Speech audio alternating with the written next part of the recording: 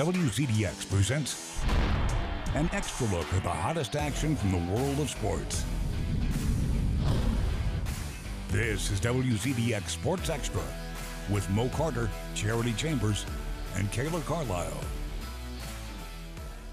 Welcome back to another edition of Sports Extra, the only sports show where all three anchors have the last name that starts with a C. We've got another one good for you coming up tonight right here on WZDX. That's right. Football season is in full effect, so of course we have plenty of highlights coming your way. I'm Kayla Carlisle alongside Charity Chambers and sports director Mo Carter with a C. Yes, well, let's get right to it, guys. Here's a look at what we have on tap tonight. We're going to take you out on the hill where an old rivalry was renewed between Alabama A&M and UNA. Full highlights and a recap from that intense matchup. The Crimson Tide and the Auburn Tigers both showed out in their home openers. We'll discuss how things are shaping up for them as well as the college football scene as a whole. And it's the first week of the NFL regular season. The Titans traveled down to South Beach to take on the Dolphins. We've got those highlights, and of course, we've got our best of the week. Well, first, we're going to kick things off with a big story over the weekend here in Huntsville. Alabama A&M facing off against the UNA Lions for their first time in over 2 decades. And I'll just say, get your popcorn ready, guys, because it was a good one. Bulldogs and Lions shaking hands before the game first quarter. Lions with the ball. Christian Lopez with the play-action fake. He throws it up to Jacoby Bird. He's going to find the end zone. 2-point conversion was good, putting them up 8-0. But the Bulldogs have an answer. 11-play drive would be capped off with this. Akil Glass throws it up to Jerron Jones in the flats for the touchdown score, now 8-7. Second quarter, Lions are in the red zone again, and this time Lopez calling his own number for the touchdown. Lions go up now 15-7. But Akil Glass wouldn't be outdone. He leads the Bulldogs back down the field. Watch this. He's going to hit Isaiah Bailey on a short touchdown pass. Nice grab there, putting the Bulldogs within 1. Late in the second, Lions up 18-14. Rhett Files in for UNA at quarterback now. Watch this. His pass is tipped and intercepted by Armani Holloway. Look at him go. He's trucking it, running over people. He would eventually be brought down, and that would lead to a 25-yard field goal by Spencer Corey, 18-17 at the half. And we're going to go ahead and go on to the second half now. Alabama A&M's drive stalls at the UNA 1-yard line, so the Bulldogs kick a field goal. That's Spencer Corey again. They take a 20-18 lead in the fourth.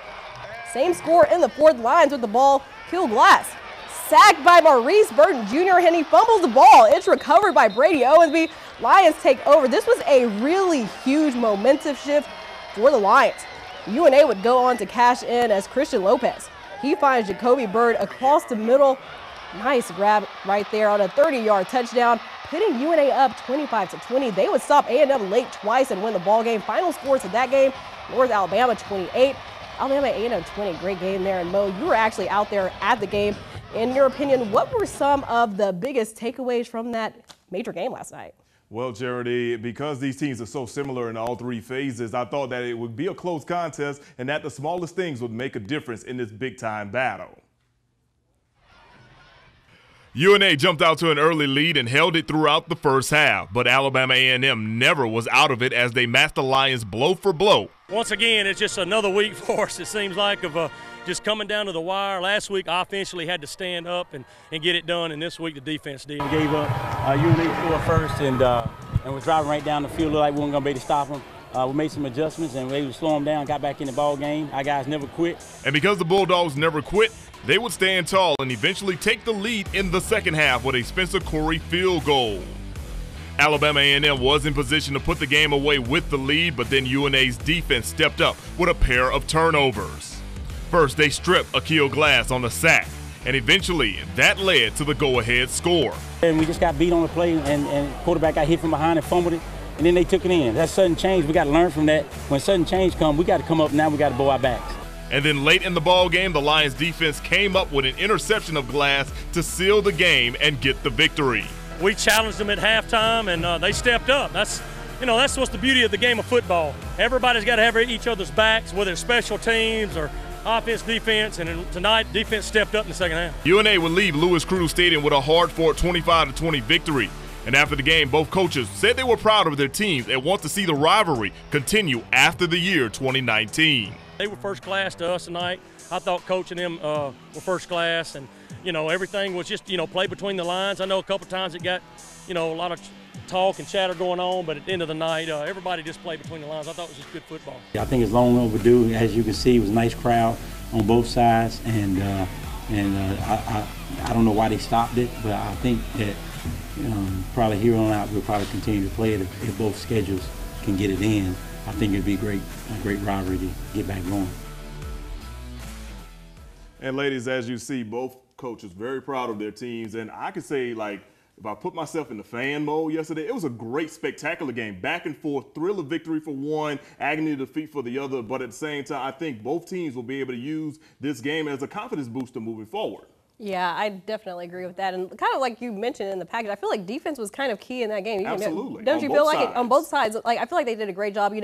I know a lot of talk in A&M's presser last Monday. They were talking about stopping Christian Lopez, and they did a pretty good job. I mean, he only had, I believe, 146 passing yards, which is pretty amazing compared to the week before. Yeah, exactly. So I think on both sides of the ball, really great way to kind of renew the rivalry. I feel Absolutely. Like. Of course, these two teams will play each other at Brawley Stadium next year, and they're hoping that following the 2019 season, they'll have an extended rivalry to look at on the calendar. Of course, I'm enjoying that rivalry. Exactly, and and you should. These two teams are only separated by about 75 miles, 80 at the most, and the crowd was great. About 15,000 on hand. Good showing from both Alabama A&M and UNA last night. I'm sure that the ticket office probably was enjoying what they probably had to turn into the bank coming up on tomorrow as well. Right. I know, and with new coaches this year, right? Exactly. They both were showing out a lot yesterday, and I was really impressed with both teams, and I'm really excited to see that move on going in the future. Exactly. Yeah, so we'll find out, and as soon as we find out that they're going to extend it beyond 2019, we're going to find out right here and let everybody know on WZDX. Of course. How could we not? Yes. All right, let's go ahead and move on over to Jacksonville. The Gamecocks are taking on Mississippi Valley State in their home opener, and JSU, they're off to a hot start.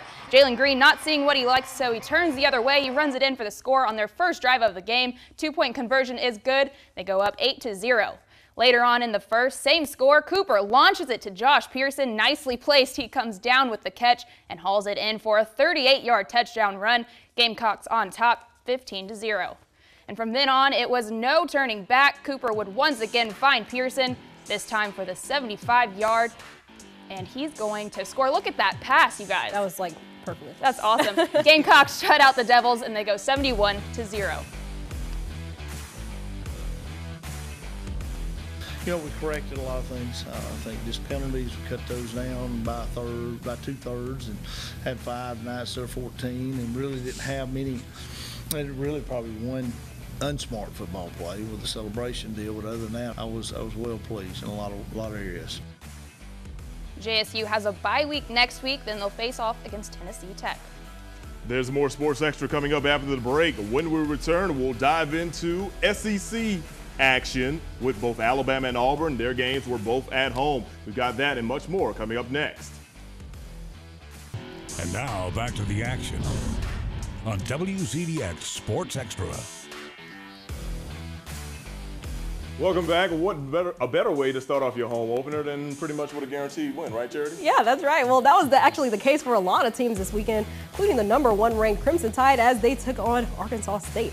Off to the capstone. Yes, Nick Saban and the Tide coming out hot. We're going to start things off in the first quarter. Tua Tagovailoa under center after being named the starter this week. First drive of the game. He passes it to Jerry Jeudy. He says, "Get off of me." He makes his way 58 yards down the field to the end zone, putting the Tide up to an early 7-0 lead. And Bama with the ball once again after Arkansas State's punter drops it. It's Tua with the read to Henry Ruggs, and Ruggs, just like Judy says, get off of him, and he's going to find the end zone for a score. Extra point was no good, though, so 13-0 Alabama on top. Moving to the second quarter now, Jalen Hurts being inserted into the offense. He will fake the handoff and call his own number, but unfortunately he gets upended and then fumbles the ball right there. He's rocked by Darion Jackson. The Red Wolves take over the possession. But of course, the Tide defense stopped the Red Wolves, so Bama back on offense again, and it's just more of the same. Hurts under center. He throws a nice pass to Irv Smith Jr. in the end zone. The Tide just continued to roll. Bama didn't get the shutout though, but still a good showing. Final score, 57-7. A 50-point victory, which also means that they covered the spread. Now we'll head over to Kayla Carlisle, who spent her day in Tuscaloosa yesterday. Yeah, Kayla, what do you make of the Tide's performance yesterday? Oh my gosh, you guys, it was a great day yesterday for the Tide. But it was the first game of the season at home for the Tide, and Saban had no plans of taking it easy on their opponent. He continued to show his team's depth after nearly blowing out Arkansas State. The Tide kicked things off right away with the Red Wolves showing no mercy on the field. It was touchdown after touchdown after touchdown, and Arkansas State struggled to keep the ball in their hands. Sophomore wide receiver Jerry Jeudy showed once again how much talent he brings to the table for the Crimson Tide. He and quarterback Tua Tagovailoa might have something special for the fans. They're 2 for 2 on opening drive touchdowns already this season. Yeah, I feel like I'm doing pretty good. Coach Locke calling good plays. O-line doing a good job executing. Quarterback doing a good job executing. The Tide totaled 6 touchdowns in yesterday's showdown, 4 from starter Tagovailoa and 2 from Jalen Hurts. Tagovailoa finished the game with 228 yards passing and 4 scoring passes, both career highs for the sophomore QB. And we made some big plays in the passing game. We're pretty efficient in terms of what we did. I think we're a little inconsistent at times in the running game. I think we didn't really finish blocks up front like we'd like to all the time. So that's something that we definitely need to improve on so we can continue to have the balance when we play against, probably better front guys than what we've seen the last 2 weeks. Alabama has now won 17 straight games when scoring a touchdown on its first offensive possession of a game. The last time they lost with those odds was in 2014 against Oklahoma in the All-State Sugar Bowl. So clearly the Red Wolves just didn't have enough in them to compete with the Tide yesterday. Hopefully next week will be better for them as they go on the road against Tulsa. Meanwhile, Alabama will go to Ole Miss. All right, let's stay in the SEC. Down on the Plains, 7th-ranked Auburn taking on Alabama State yesterday in their home opener. The Tigers back in action after that big win over Washington in the Chick-fil-A Kickoff Classic. First half now, Jared Stenham hands the ball off to Booby Whitlow, and there's a big hit and there's a fumble, and Alabama State comes up with the ball. However, they can't catch in and get no points. A few minutes later, Jared Stenham now running the read option, fakes out everybody, and eventually he finds the end zone for a score. Tigers take a 7-0 lead. Skip ahead towards the end of the first quarter. Stenham with time drops back and throws a beautiful pass, and Anthony Schwartz is on the receiving end of a 57-yard touchdown. 14-0 Tigers on top. Alabama State, though, looking to get on the board at least. DJ Pearson looks to his right, but he is intercepted by Daniel Thomas on a 29-yard pick six, 21-0. If we were playing video games, you'd have to get off the stick right now because of the 3-touchdown rule. And it basically was all Auburn the rest of the way. Second quarter, Cam Martin takes the handoff and finds the end zone for 4 yards out, 28-0. And when the going is good, the Hornets now looking for the punt, but is blocked by Devin Barrett, and he dives into the end zone for the touchdown, 35-0, 42-2 at the break. Tigers go on to win this non-conference battle by a final of 63-9. We were able to run the football, and we said that last week. We got to run the football better. So, I thought that was good to get back on track running the football, and especially giving all the running backs carries. There's nothing like carries in a game, and you can find out a lot about the running backs too. And kind of like we talked about, we got to do a better job of protecting the football. That's really the only negative I saw from the game. Now, ladies, of course, I saw a lot of big-name teams stepping out of conference to play money games for the other teams, if you want to say. Right. But I feel that it was a good feel for both Alabama and Auburn to get the younger guys, some experience as they get ready to go in SEC play. Auburn's got LSU next week. Ole Miss will host Alabama. It's going to be a tough game for both of those teams. Absolutely. And Auburn, I think in their game last week, they had a field full of freshmen playing by the second half. They did an awesome job, too. Yeah. I remember talking about that for the college preview. Sorry, that was like a awkward pause there for us. But for our college preview, I remember talking about the 4 receiving freshmen going into the game, and I think that they did a really good job playing in that game last week. And I know one thing, how Gus Malzahn even mentioned one thing they were trying to focus on is running the ball. And I think they did a pretty good job of running 429 yards. I mean, it's okay. It's not bad. They're definitely going to have to find a way to move the ball against Coach O and the LSU Tigers next week as well. That's going to be a big one. That's going to be a huge battle. Absolutely. And, of course, we'll be down there to check out all the action. We can't wait. Yeah. All right, speaking of action, the Tennessee Titans went 0-4 in the preseason, but that was a concern for Mike Bravo and company. Of course, they kicked off their regular season today after a nice rain delay. We'll pick things up in the third. Titans down 10-3 until Dion Lewis spins his way into the end zone for a score. He ties the ball game up at 10. Now Lewis led the team with 76 rushing yards. But I hate to say these dreaded words, young ladies. Ensuing kickoff, Jaheim Grant takes it all the way back 102 yards for a score that puts the Miami Dolphins up 17-10. Now the Titans were dealt another major blow in the third quarter. Marcus Mariota leaving the game with an apparent wrist injury. So we continue things. Miami up 17-10. Ryan Tannehill stepping back to pass. He wants to go deep and long, and he finds Kenny Stills, and Stills won't be denied the end zone on this 75-yard scoring play. 24-10 Dolphins. Once again, these two words, ensuing kickoff, are very, very big. This time for the Titans, Darius Jennings hauls it in for a 94-yard touchdown, 24-17 at that point. However, the Titans couldn't draw any closer in this one. Check out your final score as the Dolphins beat the Titans by a final of 27-20. After the game, Mike Bravo said that they have to be more consistent. Well, I thought that there was some, on all levels, I thought that there was some glimpses of what we'd like to be. But again, the consistency is nowhere close to being where we need to be to compete, which is unfortunate. We only get so many of these opportunities. I got to do a better job to make sure that we're prepared. And still to come, the Rocket City Trash Pandas is the official name for the minor league baseball team that's heading to Madison. When we return, we'll give you our take on it, as well as, of course, our best of the week. Stay with us. And now back to the action on WZDX Sports Extra. Welcome back to WZDX Sports Extra. It's now time for the Freaky Fast Picks, which are brought to you by Jimmy John, and Matt Kreitzer is in the building with us once again. Of course, I know you enjoyed that first weekend of college football. I heard you got a chance to do a little tailgating. So I got to know, what does Jimmy John's offer when it comes to tailgating and maybe some catering? So, Mo, this is actually one of our newest products. It's our 12 and 24 packs of mini Jimmys. Okay. And they're perfect for tailgating. They're 4-inch sandwiches. You can do a variety. Each sandwich is individually bagged. And, people can pre-order these as many as they need for their tailgating needs, but we can also feed 50 people on an hour's notice. That's not bad at all. I mean, so you're telling me basically if I brought my family in, we'd be able to be hooked up with this, right? Absolutely. Lickety split. Awesome. All right, so let's jump into our Freaky Fast Picks. I've got 3 games involving top 25 teams for you. Want to see how well you're doing with these picks. So let's jump at it. The #1 team in the land, Alabama, going to Ole Miss. It's been really tough for Alabama to win out there in Oxford. Give me your thoughts on these picks. So they're ranked #1 preseason, and I think it's going to be, Ole Miss always gives them a fight. And it's always respectable. So I think that Alabama's going to win still. I think that's almost a guarantee. But I think that Ole Miss will keep it respectable. It'll be within 2 touchdowns. Okay.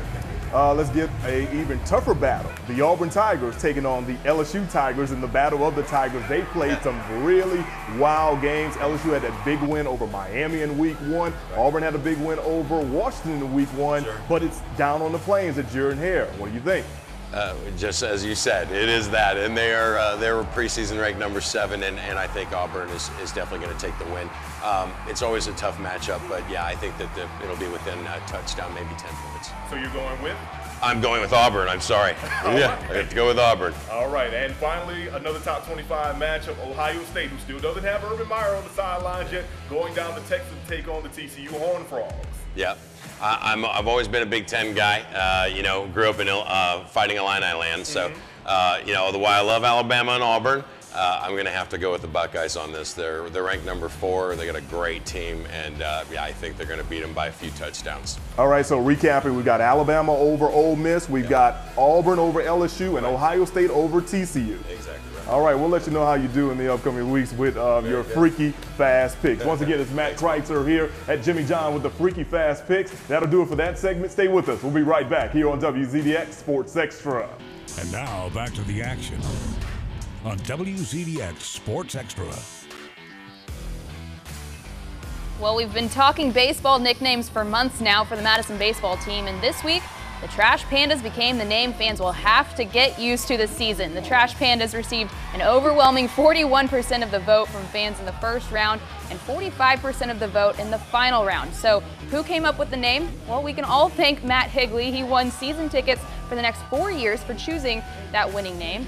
I'm not thanking him. So guys, and I already know Charity's answer on this, and I'm afraid to ask or let the people know, but like, what do you think about this name? I know. I will fully support. I'm super excited baseball coming back, but I can't stand the name, honestly. I love the name. You have to embrace it. Like, Trash Pandas was my second favorite behind Thunder Sharks. Thunder Sharks, yes! No, which Thunder was Sharks. the actual runner-up. No, that was my least favorite, I think. Exactly. But like 45% of the people voted for Trash, like, because they know what's up. no, Exactly. like, y'all are what's wrong with Trash it. No, Pandas. like, Oh, man. I can't. Well, look, just to let everybody know, here's a disclaimer. This will not be the official logo. We just happen to Are put you in. sure? I'm positive. We actually put in a Google search for Trash Pandas, and that's what we got. So, Hey, it looks good to me. exactly. Let's roll with best of the week, everybody. Charity, No, you and go with so first. on some better news, my team actually lost, but I will say I'm very proud of their performance against number 2 Clemson. You guys know I was ragging on Sumlin the whole time, but now that Jimbo Fisher is at A&M, I see a whole completely different team, and they really did a great job there in College Station. Couldn't pull off the win, but they came within 2 points at the last second, and it's just a really completely different team, a whole new fight under them, so I'm just really proud of my Aggies. I have to give them a shout out. And my brother, his birthday was yesterday, he was at the game, so happy birthday to my brother. Oh, that's so sweet. Happy birthday to him. Absolutely. All right, guys. Well, my best of the week, I'll give you a hint first. Let's see if you can guess it. It has to do with surfing and a man's best friend.